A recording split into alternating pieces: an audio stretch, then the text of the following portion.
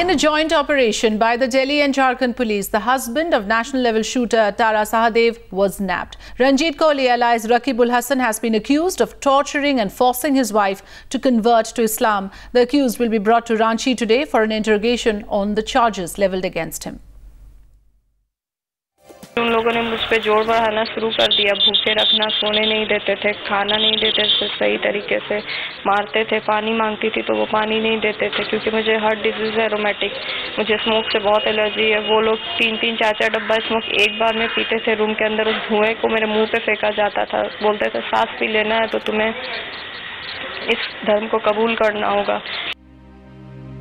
A national level shooter speaking out against her husband, detailing her agony, accusing him of forcing her to convert after their wedding. मैं जिस जगह से निकली हूँ ना sir, वहाँ पे मैंने देखा है किस तरीके से कानून से खेला जाता है। इस धमकी के साथ मुझे 1.5 महीना उस इंसान ने टॉर्चर किया था कि कहाँ जाओगे इंसाफ मांगने। जब बर्दाश्त की हदें पार हो गई तब मुझे लगा कि कहीं तो मिलेगा, इसलिए मैं निकली। और अब तो यही तो देखना है कि क्या एक इंसान खेल सकता है या कानून सच में कुछ करती भी है, वो समय बताएगा। Days after her explosive claims triggered a massive debate on love jihad, her husband Ranjit Kohli, alias Rakibul Hasan, nabbed by a joint team of the Delhi and Jharkhand police.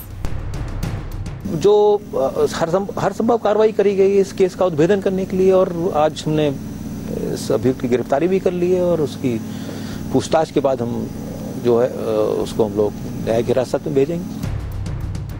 The arrest of the shooter's husband coming 24 hours after the Home Ministry sought a report on Tara Sahadev's allegations.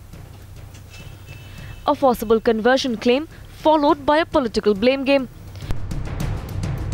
But will the arrest of the shooter's husband prove to be a breakthrough? Bureau Report, Times Now.